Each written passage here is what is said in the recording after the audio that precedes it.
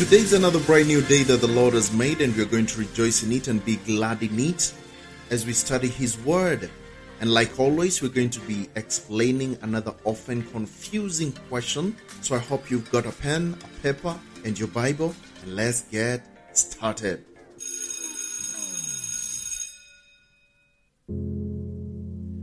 What was the first sin? What was the first sin? The first sin must have preceded Adam and Eve's choices to sin, since the tempter in the garden was already evil before he talked to Eve.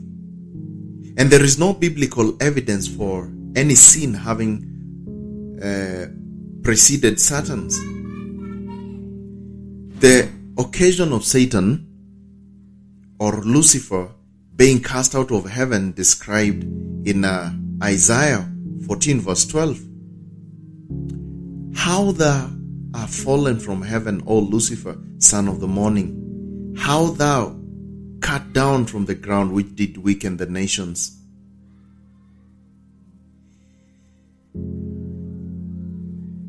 It is important to know that Lucifer's sin preceded human sins. We know from Romans 5:12-21 that men and women throughout history, except of course Jesus, have been sinners as a result of Adam's sin, since Lucifer's sin preceded that of Adam, and it also preceded that of the rest of humanity. Let's read Romans 5:12-21 and see what it tells us about this sin. The Bible says, "Wherefore, as by one man sin entered into the world, and death by sin, so death passed upon all men, for all have sinned. For until the law, sin was in the world, but sin is not imputed when there is no law. Nevertheless, death reigned from Adam to Moses, even over them that had not sinned after the similitude of Adam's transgression, who is a figure of him that was to come." But notice the offense is so also the free gift. For if though the offense, through the offense of one, many be dead, many more, the grace of God, the gift of grace, which is by one man, Jesus Christ, has abounded unto many. And not as it was by one man that sinned, so is a free gift. For the judgment was by one to condemnation, but the free gift is of many offenses unto justification. For if by one man's offense death reigned by one, much more they which receive the abundance of grace and of the gift of righteousness shall reign in life by one, Jesus Christ. Therefore, by the offense of one, judgment came upon all men to condemnation. Even so, by the righteousness of one, the free gift came upon all men to justification of life. For as by one man's disobedience many were made sinners, so by the obedience of one many shall be made righteous. Moreover, the law entered that the offense might abound. But where sin abounds, grace did much more abound. That is, sin has reigned unto death, even so might grace reign through righteousness unto eternal life by Jesus Christ our Lord.